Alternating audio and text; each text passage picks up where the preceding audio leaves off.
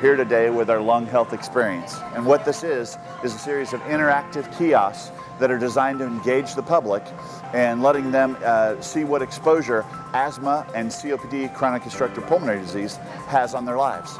And while there's about 235 million people that are affected by symptoms of asthma worldwide, about 65 million people have mild to moderate to even severe COPD. And so what we're trying to do is educate the public on how COPD and asthma can affect them in their daily lives. So what we have in this particular kiosk is a kiosk that's designed to show people how the effects of COPD or asthma might affect their lungs.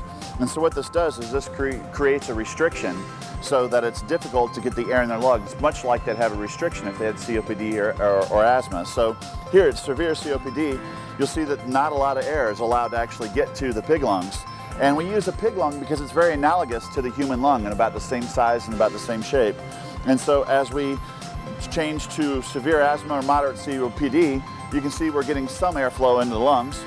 If we get to a mild or moderate asthma that's a little more controlled, we're actually able to get more flow into the lungs. And of course, if we have healthy lungs, which is what we want people to focus on, then the idea is you can get a lot of airflow into the lungs as well. And so it's a way to show people in the public just how their choices can affect their lung health. So what we have here is we have kind of a fun thing. It's really designed to engage with the public. And the idea is it talks about the activities of daily living, or the things that we do every day that we sometimes take for granted if we have healthy lungs.